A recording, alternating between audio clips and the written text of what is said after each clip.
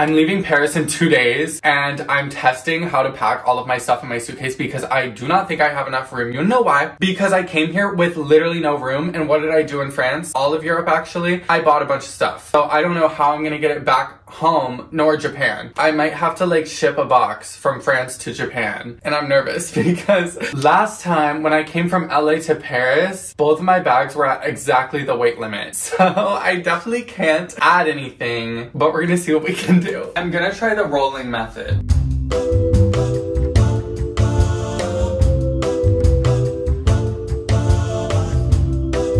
Anything this is gonna tell me, I think it's gonna be way too heavy. Okay, wait.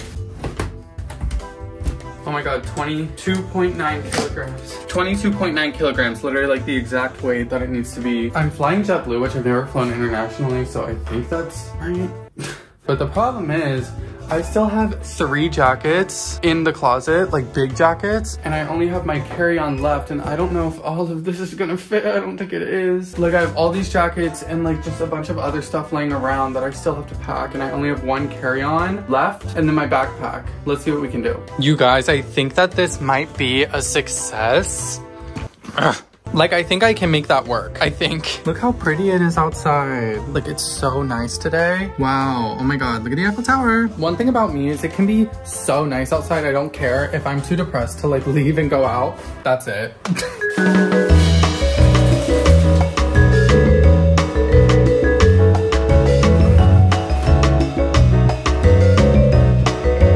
So the other day I bought this puffer jacket and I posted about it on TikTok. Like, I went to the store and I bought it and I was so excited about it because it's from Acne Studios, which is like one of my favorite brands that I've never purchased from before because I've always been too broke. But I posted about it on TikTok and so many people thought that it was like ugly, and a lot of people said it was like too small, and made me feel like so bad about it because it was expensive. But I genuinely like really fucking love this coat, so it doesn't faze me that much. But I was like upset because I was like, damn, like, is it really like too small, or does it look too small on me? But then I looked in the mirror and I was like, no, like, you're still really fucking cute. But it's the cutest jacket ever. It's like this softest material. I will say it's very, very, very expensive, and I've never bought a piece of clothing that expensive before. And of course it's another jacket. Like, why did I buy 2 designer jackets while I was in Paris? I bought the Ganni jacket and the Acne jacket. This one seems like more of like an investment because it's like a puffer jacket and will actually keep me warm. But I am genuinely in love with it. It makes me feel really confident. And when it's zipped up, my neck is like covered. And I love a jacket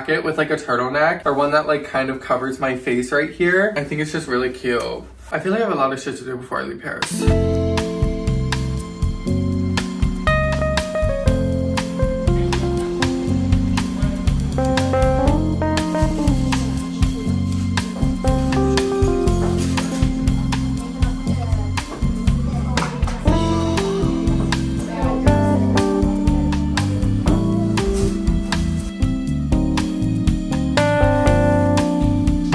Y'all, I know I have a million tabs open. Don't look. I found these shoes on TikTok that are so cute to me. I feel like a lot of people will say otherwise, but I think they're so cute, and I want something that's similar to like Uggs for wintertime, and something that I can just like easily throw on. And I'm feeling these boots really bad. I like really want them, but I'm like, is this too much? Like, are they like a little too like chuggy?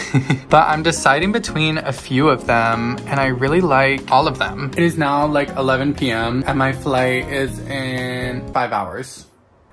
Oh my god. I don't know if I'm gonna be able to sleep, honestly. I'll check back with you very early in the morning. Y'all, it's finally that time.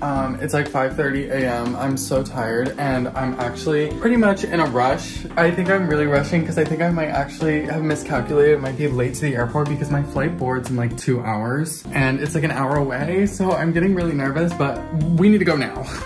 Key is here. Goodbye, Airbnb. Getting those suitcases down all those stairs was probably the hardest thing I've ever done in my life, but it's done and we're out. My Uber's coming.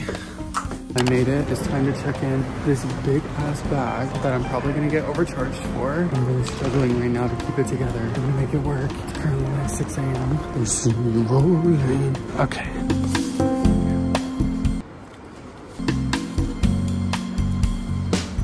Y'all, I'm literally gonna start screaming and crying in throwing up in excitement. My bag was 2 kilograms over the weight limit and he didn't charge me. I don't know what to say. I think he just liked me, let it go for free, and he saw that I was struggling with like all of my overweight stuff. Oh my God, I'm so happy I didn't have to pay for that.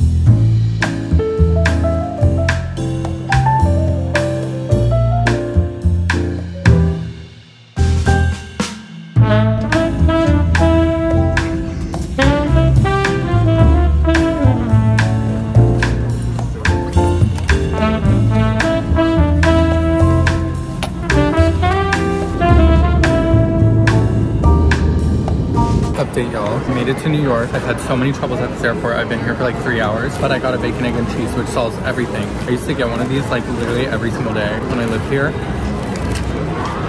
So in honor of that, I got another one. My flight still isn't for like another 2 or 3 hours, and I got nothing to do. So I'm just chilling in the airport. But damn, that was stressful. I just got global entry, and I had to do like my interview, and it was such a mess. I had to like go to multiple different terminals and then come back to this one. And then getting back through security again took like an hour. My feet hurt. My whole body hurts actually. But I have a bacon, egg, and cheese, so.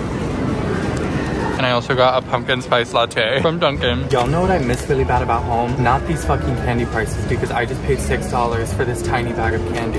Japan would never. But what I do really miss about home is driving. So I'm like really excited to drive and just like wake up and like get coffee in the morning. Oh, there's like a few, oh, these smell really good. They're not $6 good though. There's a few coffee shops that I miss going to back home. So excited to go there and just like hang out with my friend from high school. I never get to see her. So I'm really excited. It's weird because I'm normally not excited to go home, like at all. Like I'm just like, bye. Like I just want to like stay in Japan. But this time like, I want to go home like really bad. I'm really fucking bored in this airport though. Like there's absolutely nothing to do here. So I've just been like watching TikTok, looking at the planes. 8:22. I feel so nasty though. I've been traveling for so long at this point and I want to take a shower really bad. I need to shave and I know my armpits stink. So I'm like really scared to see anyone. It's been rough, y'all. I cannot wait to be done traveling. If you're in an emergency, if you're unable and willing to work those minutes. Y'all, I made it to Raleigh, North Carolina, but we have a little bit of a problem. My friend picking me up, Lauren, her car broke down on the way coming here as I was like taking off from New York. It's a huge mess. She's like stranded. Oh my God. And now I'm trying to get like a rental car to like go and pick her up. And then we have to drive like 2.5 hours to Roanoke. But the problem with that is my license is in Japan. I only have my passport, a picture of my license, and my international driving license. So I don't know if they're gonna like actually let me get the car, but we're gonna try and see how it goes. Right now I'm waiting for my bag to come out. It would just make things 100 times worse if they lost my bag too. I've never had lost baggage, which is so crazy because I fly so much, but I guess we're gonna find out. I'm really nervous. Please pray for me.